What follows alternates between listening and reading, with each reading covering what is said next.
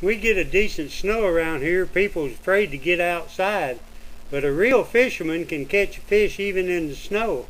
This fella here, he didn't have any trouble at all catching a fish. In fact, he's glad that he had the whole place to himself and there wasn't humans running up and down the street. I'm sure he just, only problem he's got is that he has to worry about his brothers and sisters, and he has to run them off. He keeps them run off, and he comes back and goes fishing again. And I guarantee you he catches more fish. That ain't the only fish.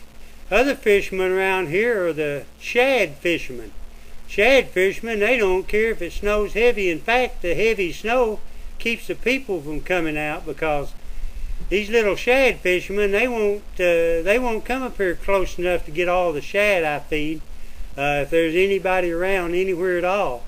This is a golden-eyed duck. He's tenderizing his shad before he swallows it. There's plenty of shad when I feed them around here.